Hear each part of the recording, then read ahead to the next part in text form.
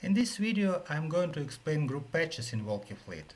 With a group patch we can patch several groups from one or several WalkieFleet networks. Group patches are controlled from Dispatch Console application. Let's select Tools, Group Patches.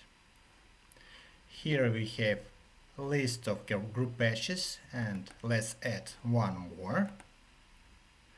Let's add 3 groups to our group patch, group 1 and group 2 from network 1 and emergency group from network 2. It's done. By default, new group patch is enabled.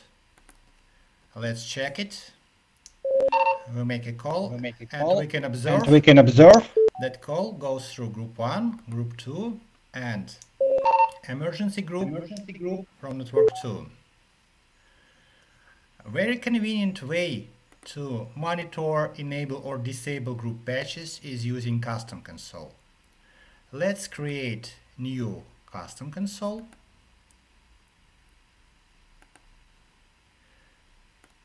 Let's add group patch control here, and in the group patch control properties let's select group patch we've just created. Here we may see all the groups which belongs to group patch. Let's save it now and open our custom console 8 for operation.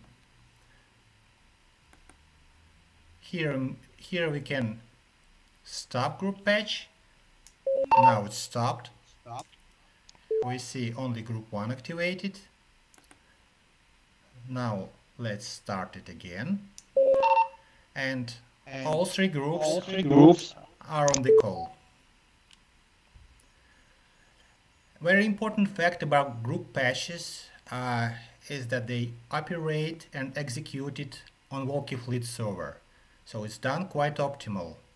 And if we have group patch enabled, and even if we close our dispatch console, the group patch will keep working because it's executed on WalkieFleet server.